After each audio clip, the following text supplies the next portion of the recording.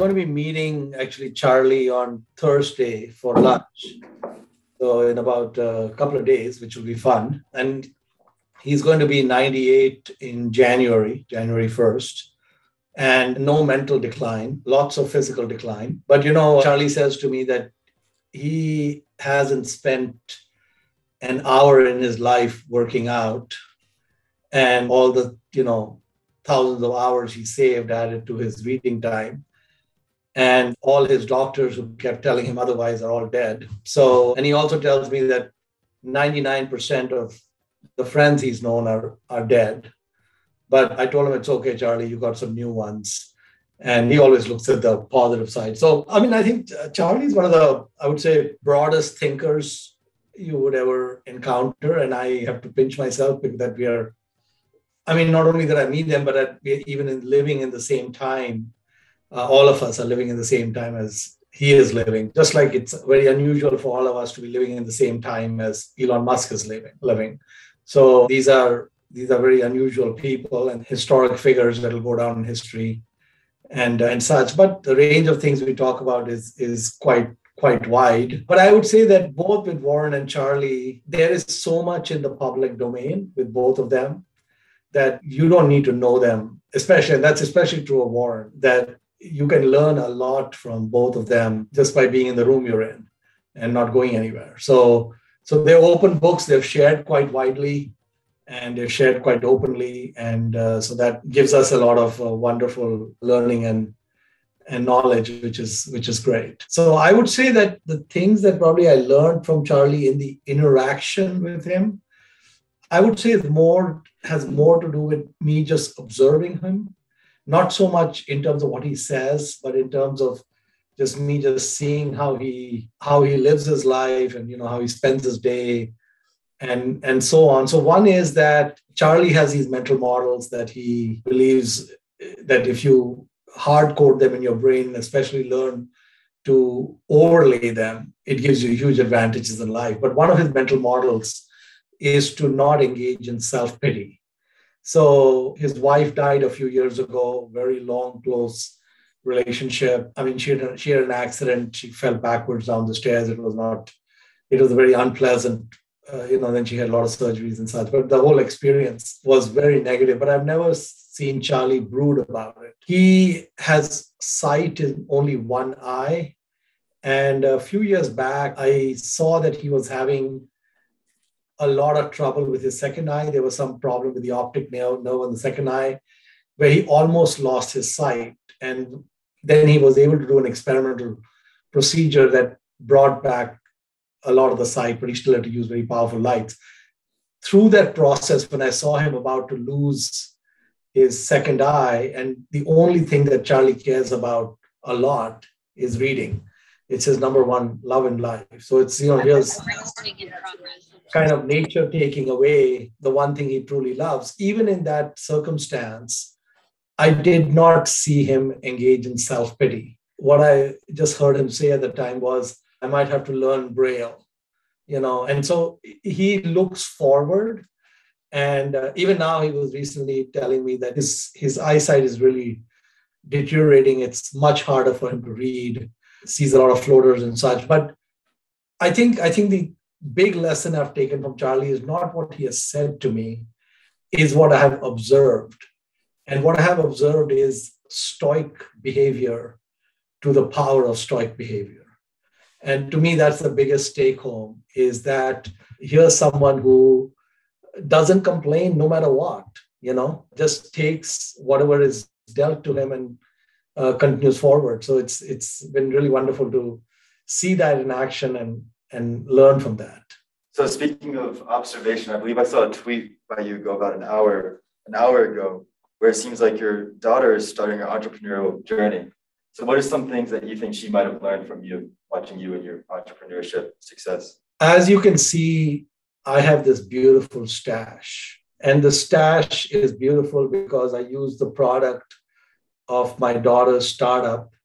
So there are 4 of them who started this kind of beauty product startup. They have this first product, which is Terra Edition, which is a pre-shampoo. One of them is a very gifted chemist. So I think she did a kick-ass job on it. And so, well, I find that my daughter picked up a lot of stuff about entrepreneurship and things because just observing things going on. And of course, we've had a number of conversations over the years, but I find that her instincts on a number of fronts are pretty right on. So, I think that when you're engaging in a startup, I would separate startups into two categories: venture-backed startups and non-venture-backed startups.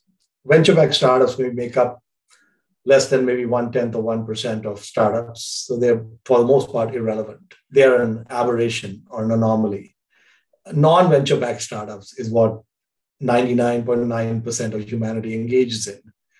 And in non-venture-backed startups, what entrepreneurs do is they try really hard to minimize risk. They do everything in their power to reduce risk, which is counter to what most people think. People think that when people start businesses, they go high risk, high return.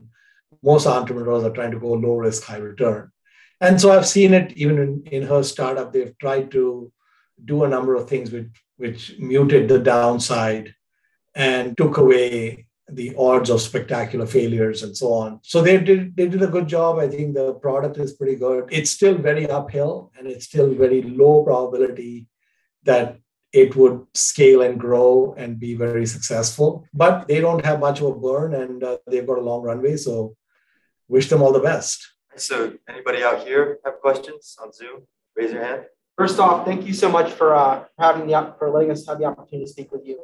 I really appreciate it. I'm a portfolio manager for the Mason Investment Club that we are co-hosting tonight with the Entrepreneurship Center. My question is, we always like to talk about learning more, educating ourselves and investing.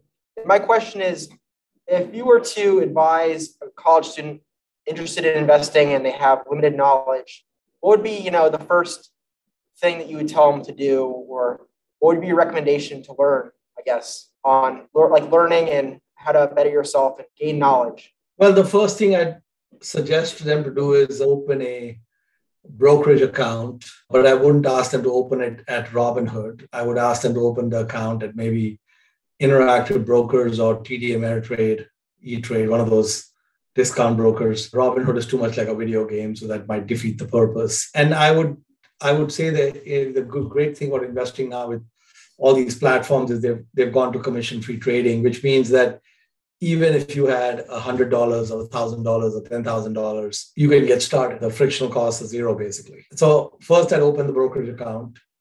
And the second is that I would do research into different businesses.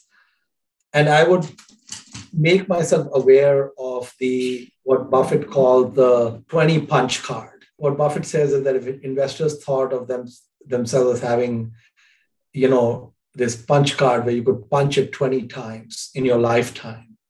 And when you punch it for the 20th time, that's your last punch, which means, in effect, what he's saying is you get to make 20 stock picks in your whole life. Okay, now that's a very extreme view. But if you knew that you only had 20 picks that you could make over the next, say, 70 years, then you open the brokerage account and you start doing analysis of different businesses. So you start with businesses that you're familiar with, businesses whose products you use. You might be a user of Apple or Android, which means Alphabet, and you might use a certain paint company's products, and you might wear certain clothing and use certain products for cooking or whatever. So you're using all kinds of products in your everyday life. So you're clearly familiar with the company's products. And for you to have chosen that company's products as what you're using already clears a pretty high bar, because most things that we encounter, we're not going to consume. And then I would just say, study those businesses to see which ones make sense and such. And then when you study the businesses, there are different tools. You could read the Berkshire Hathaway letters going all the way back. All the annual meetings are now on CNBC. They've archived them. I think buffett.cnbc.com. And then you've got the different biographies on Buffett, and Charlie, you've got a book called Poor Charlie's Almanac. So there's a lot of data to consume. And in the brokerage account, I would hope that you don't have a portfolio of more than 3 stocks. So first of all, you've only got 20 picks for 70 years. So you can't blow them all in, you can't blow 10 in 1 year. So, maybe pick 1 or 2 or 3 stocks that you have extreme high conviction about and then take it from there. But you need a brokerage account so that it's real. And so the gains and losses are real. It wouldn't be the same doing it in Excel. Hi, Mohnish. My name is Miguel. So I'm currently a junior attending the college. And I had a question actually pertaining to one of the holdings in your fund. I was able to do a little bit of research. And I was very interested in the fact that you had the Alibaba, the Chinese online retailer on there, because I remember a couple of months back that the Chinese government actually imposed an antitrust law on them, which tanked a lot of their value. But I found it very interesting because it seems like you have a decent holding in that company. And for me personally, I wasn't able to see the growth value in that stock because, again, since the antitrust laws might actually restrict the growth, I just wanted to ask about your perspective on that. Like, what sort of the value you see, and just if you could also talk about your investment strategy, that'd be very beneficial. All right. So the only questions I'm probably going to duck today are the ones relating to current portfolio holdings. I will duck the question on Alibaba. If you have another question now, maybe you could ask it, or maybe you could ask later. Would you like to ask another question? I'll think of another one, but okay. Sorry about that. How about kind of going into Miguel's question? You're in a few different countries. You're not just invested in the United States. So how do you think about assessing the political, currency, any risk like that, with maybe not necessarily China, but when you look at other countries outside of the US? Yeah, I mean, at the end of the day, I really don't care that much about the geography and such. I'm a bottoms-up stock picker.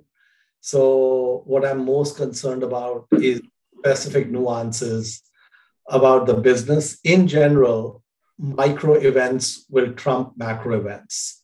So the long-term return you get out of a business will usually depend on how well that business does or how poorly that business does. It won't have that much to do with, what's happening with the currency and what's happening with who's running the place and, who's running the country and so on.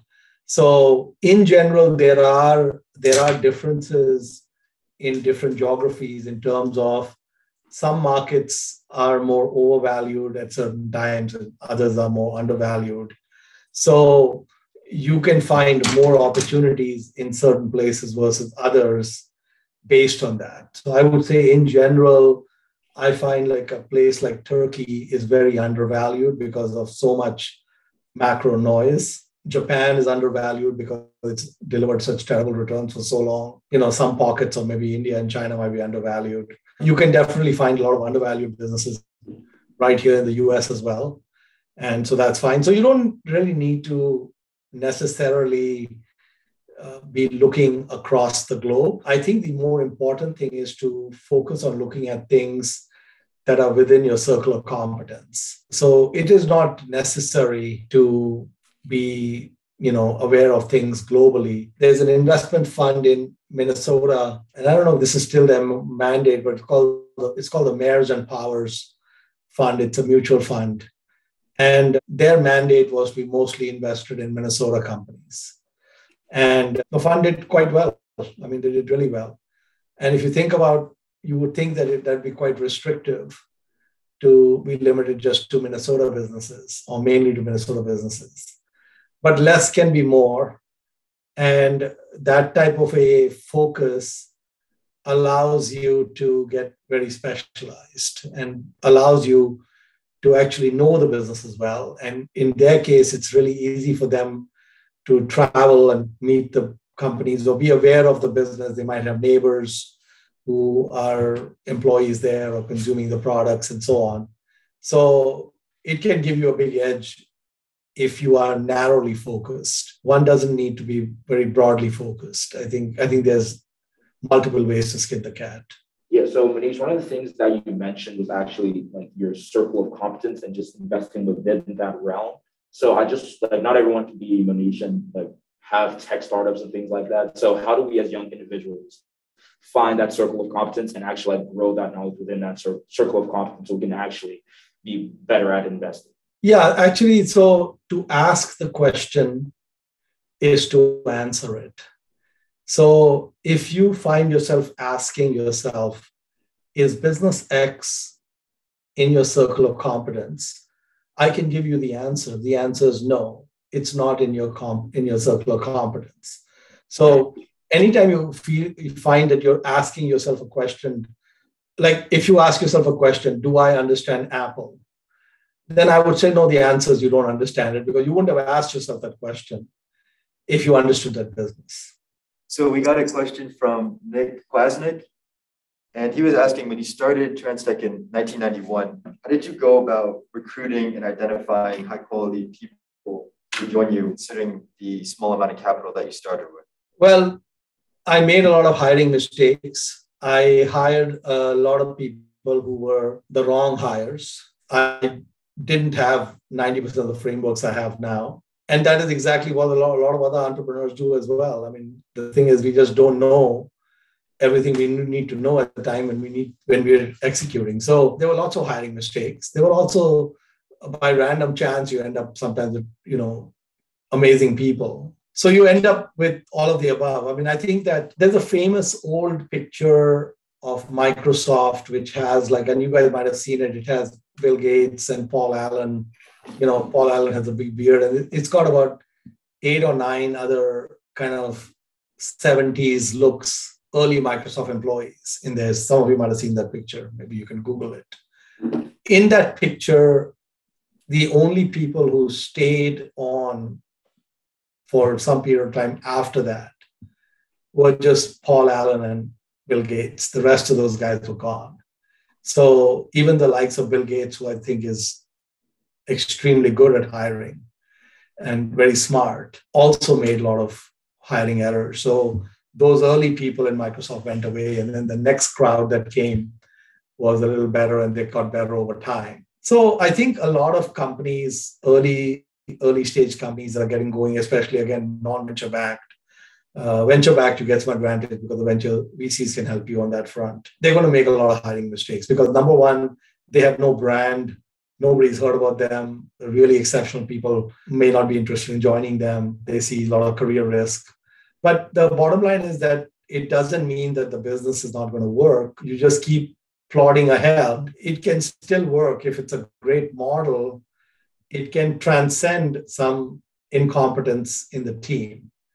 And the important thing over time is to try to improve the team. So either by natural attrition or deliberate action, you need to start improving the team. Yeah.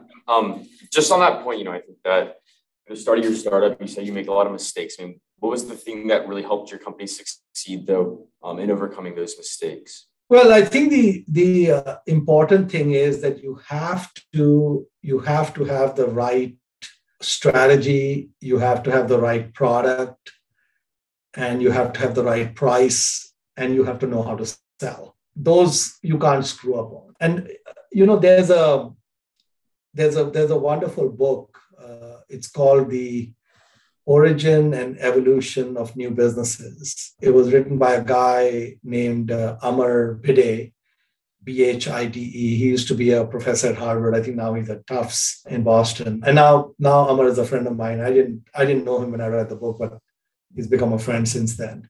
He interviewed about 10 years worth of 500 CEOs for the book, because basically entrepreneurship is significantly understudied in business schools. I mean, business school professors get paid a lot to study marketing, branding, HR, different things, but there's no natural sponsors to study entrepreneurship. So anyway, Amar did a very detailed study, and what he found was that there were a lot of common themes amongst these Inc. 500 CEOs, because these are the 500 fastest growing businesses in the US for about 10 years. For 10 years, he had basically thousands of companies he had access to. And what he did is when he interviewed a lot of these Inc. 500 CEOs, he synthesized a lot of what all of them were saying because he found a lot of commonality. Even though these people didn't know each other, the way they were going about their businesses had a lot of commonality. So for example, and he did this, I think this study was done in the 90s. So it's been a few years. But for example, he found that a large number of the owners of these companies either put global in their company name or they put international in their company name. And the reason they put global or international in the company name is so they appeared larger. So all these companies were, one of the things that you have to do as a startup is you have to convince, large mainstream businesses to give you business. And they're not really interested in giving you business if they know that you're a fly-by-night startup who just got going.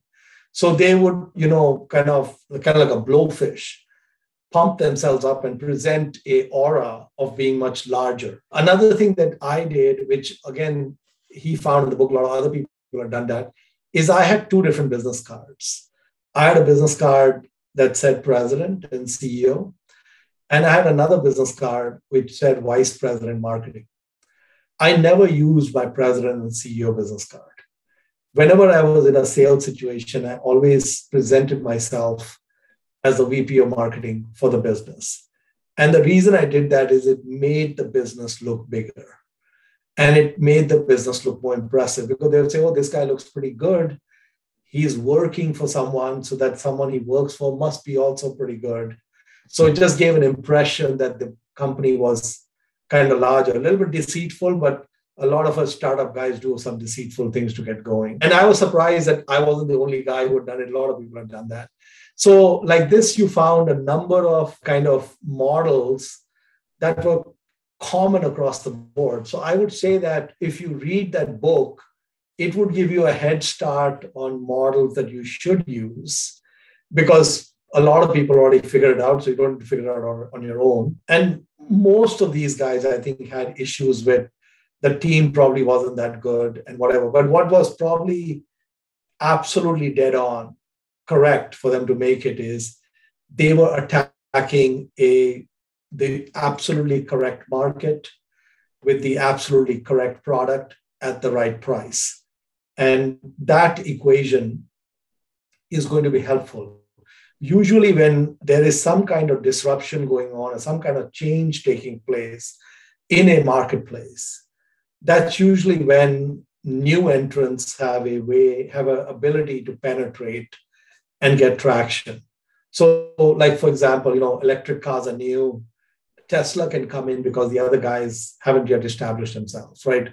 So the other thing you would find with these Inc. 500 companies is they had identified what I would call an offering gap, and which was clearly a pain point for their customers, but not many people were addressing that pain point. And that's how they were able to grow and scale, even if they didn't have the right team behind them initially.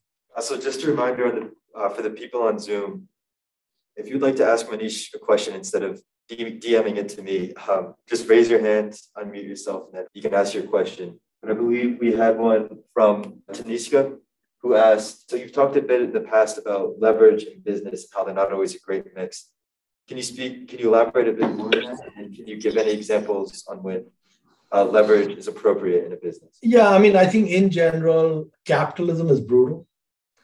And almost all businesses are very fragile. They cannot survive for very long if even few things go wrong, just because things are so competitive for most businesses. And in general, if you are levered and you encounter a headwind, the odds of making it through that headwind go down dramatically if you are levered. Just to give you the example of my daughter, with their product, they don't have any debt or anything. In fact, all of them are working at other jobs and other things, so they've got income coming in. So the business really does not face any financial crunch. But I would say that whether you're a startup or even a Fortune 100 company, if there's a lot of debt in the picture, it can come to hurt you in a manner that doesn't allow you to play out your hand. And of course, in public markets, what can happen is that debt can create opportunities to invest. So, for example, in the financial crisis, late 2008, early 2009, there was a lot of stuff that was crashing and burning. One particular industry that got really, really almost destroyed, hammered really badly, was the commodities industry. So almost all commodity prices collapsed to levels, unprecedented levels, because demand went down so much. So there was a blue chip Canadian miner in Vancouver called Tech Cominco. They had a very dominant footprint in metallurgical coal. And metallurgical coal is used to make iron and steel. It's kind of like an oligopoly. There are just a few places in the world where you can get large amounts of metallurgical coal. And actually, once you have a steel plant, the chemistry of the particular met coal that you use becomes very specific. So you can't just suddenly switch from one mine to another. The chemistry matters. And so which means that you get into these long-term contracts with these iron and steel plants. So Tech Cominco in 2008, they had done a very large acquisition of one of their met coal competitors. And what they had done when they did the deal was they financed it quickly with a one-year bridge loan. And their plan was that within the year, they would issue long-term debt, 10, 15-year, 20-year bonds, and then straighten out the balance sheet and go about their business. And what happened is they closed the deal with that one-year bridge loan, and then commodity prices tanked. And the financial markets, for the most part, shut down. So they had no ability to refinance. And it wasn't even clear how they could service the debt because they had taken on so much leverage with some assumptions on what the price and such would be.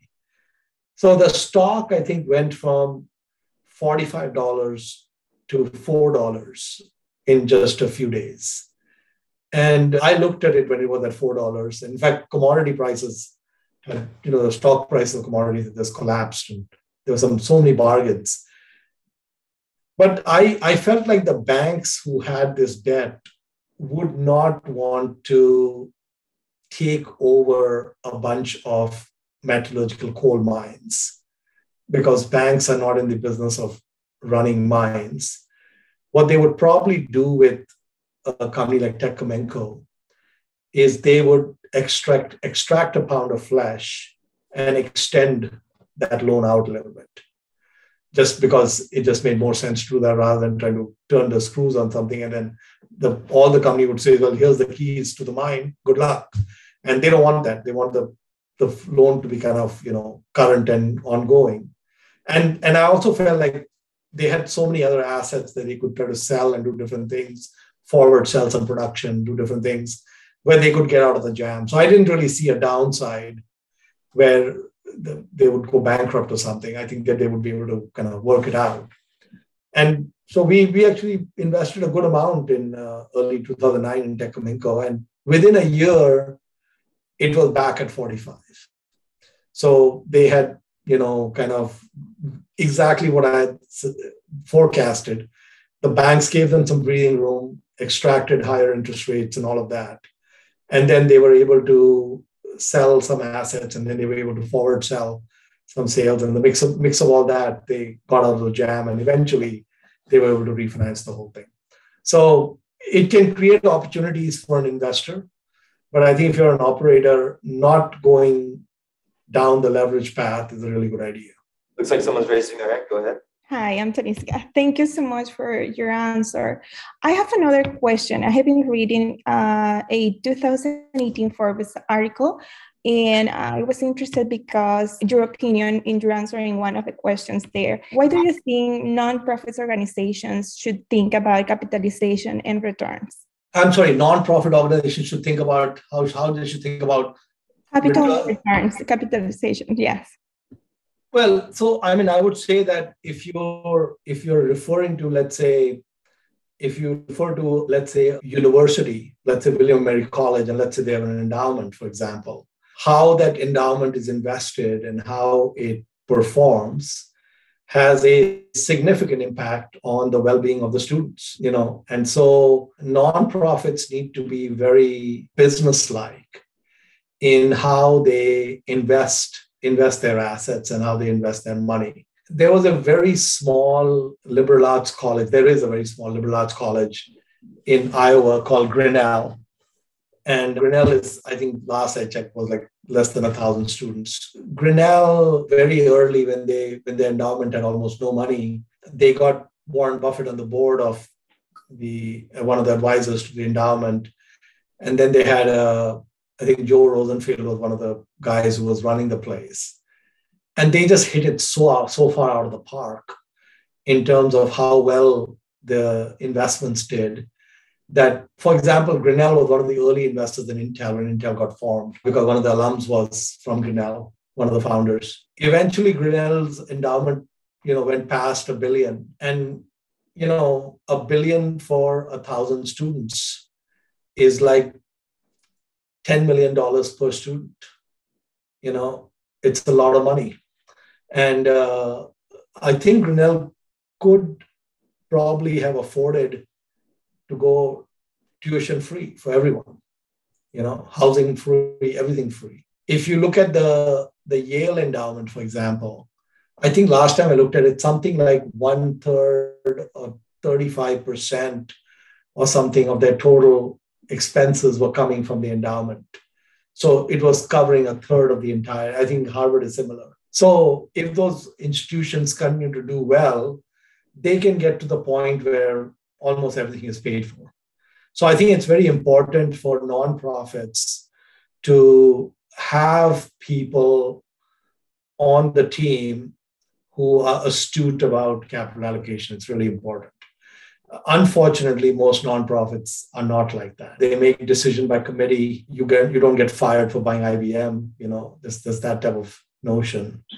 And so it's very subpar. I guess I have one more question. So you talked a lot about management driving a lot of success in these companies. I guess my question is, we always hear about Buffett, Steve Jobs, Elon Musk. Is there any CEOs that you can think of from any time period that you think is underappreciated and that people should, study up more on? Well, I think we have a lot of amazing leaders.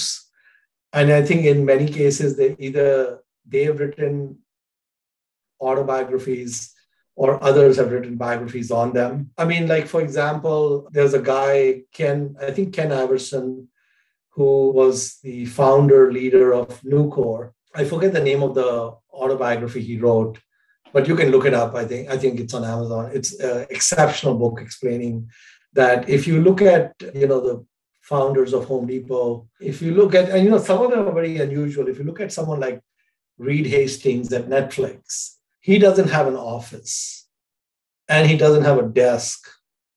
And when he goes to work, he just kind of wanders around, picks up conversations randomly with people. It seems like a very disorganized way to try to run anything. But he also says that one time I was listening to him at a TED Talk, and he said that it's been 3 months since he made any decisions at Netflix. And he said, the longer I can go without having to make a decision, the better the place runs. And so his management style is unusual. It probably maybe fits a company like Netflix, but it might fit in other places as well. It's an unusual style. So I think when you see a lot of success in different places, it's worth studying. In many cases, in almost all cases, the leaders almost never, they're too low ego to write anything. And most of them, no one else writes anything about them. So for example, there was a guy named Sol Price, who was the founder of Price Club, which is the model that Costco followed. And eventually Costco bought Price Club. Sol Price's son wrote a biography on his dad. I think the guy was unbelievable. And I think everything that Costco does that makes it such a great business came from Sol Price. And there are a bunch of unusual traits that Sol Price had and unusual belief systems that he had, which made Costco a very successful place. He did not think of Price Club as a retailer. He thought of Price Club as a buying agent for the consumer. So he felt that he was on the side of the consumer, trying to get them the best possible deal, going up against the manufacturers and curating and picking the best products and making sure they got great deals and keeping a very small sliver of the proceeds for themselves. So that was just an extremely enlightened way to run things. And it's worked out extremely well. So I think studying business success and studying business biographies. I mean, the good news is if you go on Amazon and just start, Michael Dell recently wrote a book and it'll bring up suggestions of other books and look at some of those. You can just keep going. You very soon have 200 biographies to plow through and you wouldn't have scratched the surface. So it's a great area to spend time in and it's a great area to read about. Hi, Mohnish. Thanks for meeting with us. Do you still believe that a discounted cash flow methodology of owner's earnings for analyzing securities is still one of the most fundamental forms of security analysis? And how does that sort of overlay into the venture capital space or potentially private equity? Thanks. Yeah, I think all intelligent investing is putting out cash today with the objective of getting more cash in the future. That's the essence of investing. Is if I'm going to put out $1,000 today, the only reason I'm putting it out is that I expect to get more than $1,000 back in the future. And if I want to get $5,000 back in the future, so every single business on the planet, it doesn't matter whether it's Tesla or whether it's McDonald's, it is worth the sum of future cash flows that business will produce from now till judgment day, discounted to present value by some reasonable interest rate. The difficulty that we get into with investments is in the vast majority of businesses, it is very difficult to have a high degree of certainty on those future cash flows, and they become extremely uncertain as you go further out in the years. So the issue is, it's not that whether a DCF model makes sense or not. A DCF model is the only way to really value anything. There's no other way to really value it. The issue is that if I look at a company like Facebook, and let's say for argument's sake, Facebook is trading at 20 or 30 times trailing earnings, whether that price is low or high or reasonable depends on what our view is on what cash flows Facebook will generate in 2022, 2023, 2024, all the way till when Facebook exists. And the outer years don't matter that much because when you discount them back, they don't have much impact because the time takes care of that. So most of that value is there in the next 5 years or 7 years, for example. So if we knew for certain that a business was going to grow 50% a year for 5 years, for example, okay, or 50% 5 years, which would mean that, 1.5, 2.25, 3.35, 7.5 times. Whatever their earnings are today, it'd be about 7.5 times in 5 years. And if the earnings, or let's call it 8 times, for example, if it was trading at a multiple of 100 times earnings and it was growing 50% a year, what that would mean is in 5 years, if the price didn't change, it would be at 12 or 13 times earnings. And if after 5 years, they still had a very robust growth engine ahead of them, it would be very wise to buy that business at 100 times earnings. On the other hand, if you have a business where earnings are declining by 5 or 10% a year, it may be too much to pay 10 times earnings for that. Okay, so the DCF models are absolutely kind of like, there's no debate on those. I think that's just the only way you can truly value any asset. The difficulty is in determining what those cash flows are. So we have a question that came in from online. If you were to give advice to young people who are looking to start their own investment partnership today, what kind of advice would you give? What sort of pitfalls and traps should they try to avoid? And how should they go about forming the partnership? Yeah, so I would say that, even if you start with a very modest sum, let's say, for example, you started with $10,000.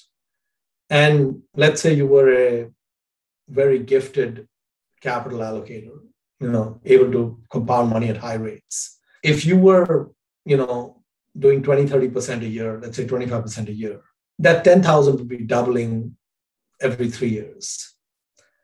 And if you went for 21 years, for example, it'll be 7 doubles.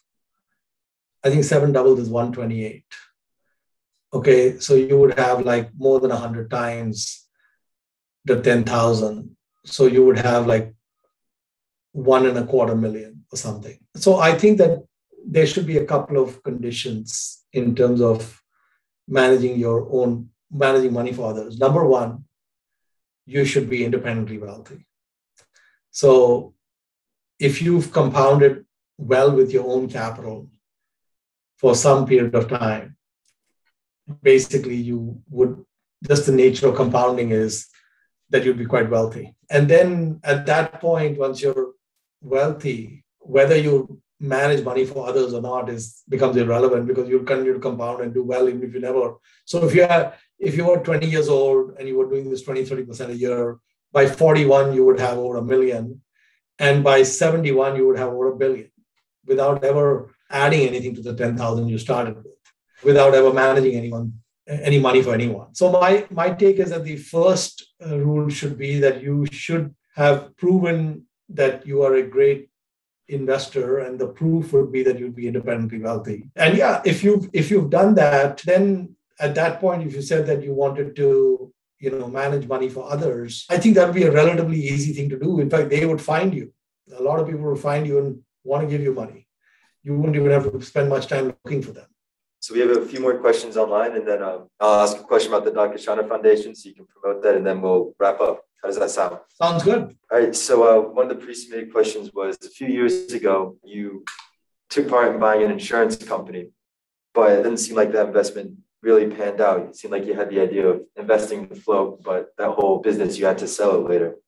So can you talk about the process of, sort of what happened? Were there any, or was that a mistake in your mind? And what did you learn from that experience? Yeah, I think when we bought the insurance company, it had a $60-odd million book value. And when we sold the insurance company, it had a $60-odd million book value. And we basically got just a little bit above what we paid for it. So it wasn't a loss, which was fine. The guy who bought it, in my opinion, is a much better operator than me, because in the last few years that he's owned it, the book value has gone to almost 140 million. They've done really well on underwriting, and they've done exceptionally well on the investing. He's actually a much better investor than me in fixed income. I think he just really, fixed income is not an area I would consider myself to be top end on. And in the insurance business, you are forced to put a large portion of the assets in, low risk fixed income type investments. And I think in their case, right when the COVID crisis hit March of last year, he was sitting with almost the entire fixed income portfolio in US Treasuries. And then he went to work in a pretty major way where I think he was finding stuff to invest in, where the risk was low and the yields were 10, 20%, which is really good on the fixed income side of the portfolio.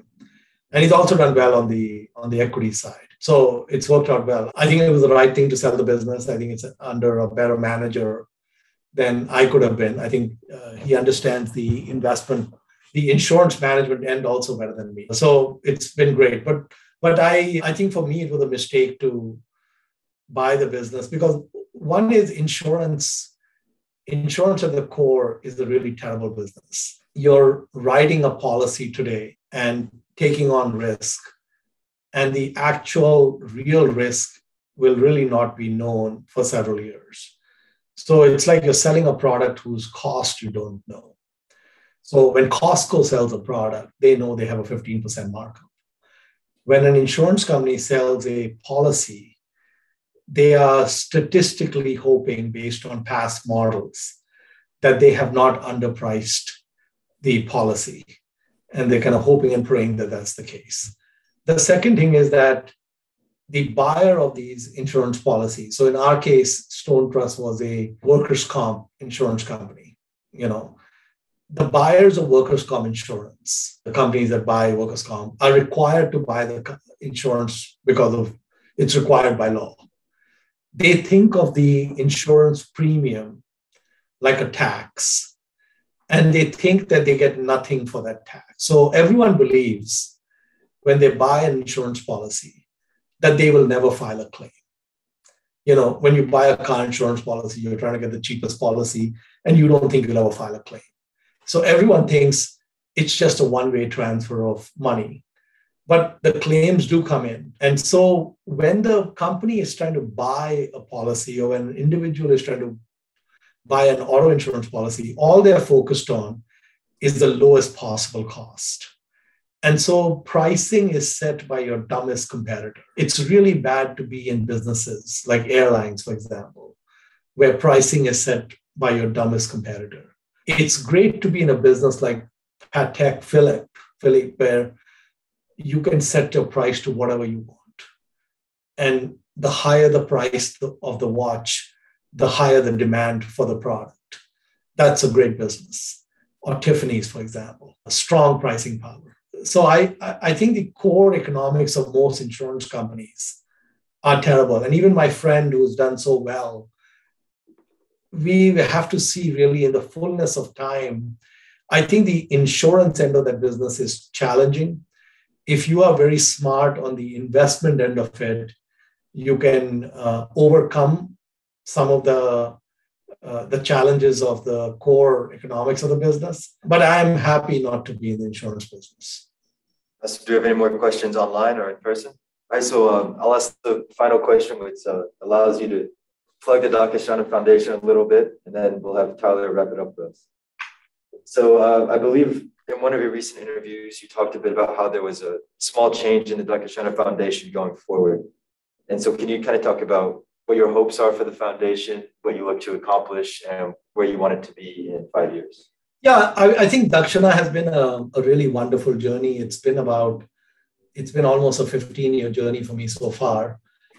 Everything about it has widely exceeded my expectations. I think it's done better than my wildest dreams so far. It looks like it'll continue to do very well. So it's worked out really wonderfully. I think it's worked out wonderfully for 2 or 3 reasons. One is that I got very lucky with an extremely high quality leadership team, and they just have done an incredible job. So that's been a huge. The second thing that has helped us is that we took a very business-like approach to philanthropy. So I was only interested in doing things where the social return on invested capital was extremely high.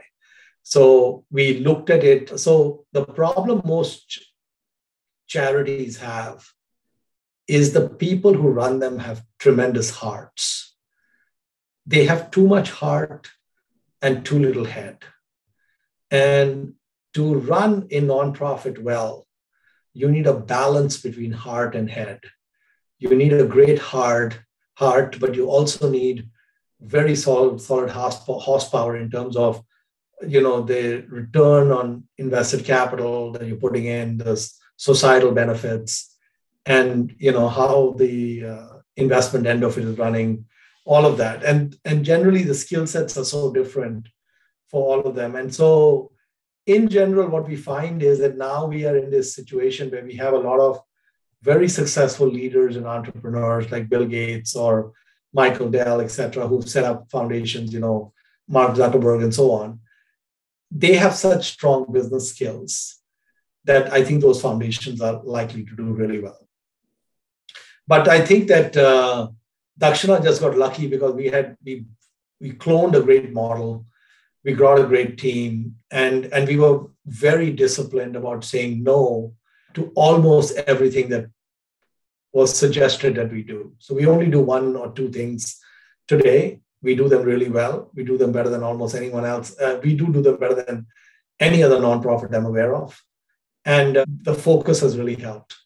So philanthropy is more difficult than making money. So capitalism is brutal, but philanthropy is really hard because you're trying to go after problems like, poverty, education, health, environment. These are all really tough problems. A lot of very smart business leaders, governments, billions and trillions spent, and those problems are still with us. So the only way you can move the needle is by being very focused. And one difference from investing is in investing, we go low risk, high return. That's what we're trying to do. In philanthropy, you have to go high risk, high return. So what you have to be willing to do is when you identify a problem, you have to be willing to swing for the fences. And you have to be willing to completely lose out. The only way to move the needle is to swing for the fences. So most philanthropic organizations are very meek in the approach they take, and they are unwilling to fail. That's a recipe for disaster. You know, it's kind of like the Gates Foundation putting money into vaccines, very high risk. They haven't in all these years had a single home run. But it's the right place to put the money, because if you get a malaria vaccine, it has huge impacts on humanity. And if you eradicate polio, it has a huge impact on humanity. So you have to go for these very bold, difficult things, which kind of flies counter to the way most of us like to approach life. And so Dakshana actually believes in those pretty strongly. And so I think that's been helpful to us. So right now, I believe we're going to have, if everybody can just stay on for a few minutes, have Tyler wrap up this conversation for us. Thank you so much. Thank you all for being here today. This is what we're all about, the Entrepreneurship Center. We really just have events, resources, programming. We have alumni coming to speak to us, much like Mohnish today. And he's not an alumni, but in a similar fashion, they'll come, they'll speak to us, share their experience. You can ask some questions. I also just put in the chat was our check-in form. If you could click that, and if you're in person, could you scan this QR code?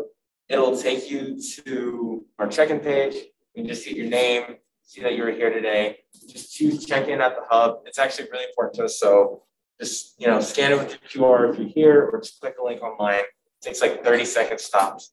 And you can go ahead and do that now or afterwards. But pretty much what we're all about, the Entrepreneurship Center, is providing opportunity for students. We want you guys to be able to learn about our different pillars that you see over here: failing wisely, openness to risk, grit, self-direction, collaboration. In a similar format to this, next Thursday, we have Beth Comstock coming to speak to us. Some of you may or may not have heard about her company. Some of you may or may not, little thing called Hulu. Yeah, she started it. She's a William & Mary alum. She'll be here speaking with us. And we hope to see you all there. Thank you so much for your time today. We hope you have a great rest of your day. Thank you, Mohnish. And I hope you enjoy your Thursday lunch. Absolutely. Looking forward. Thank you.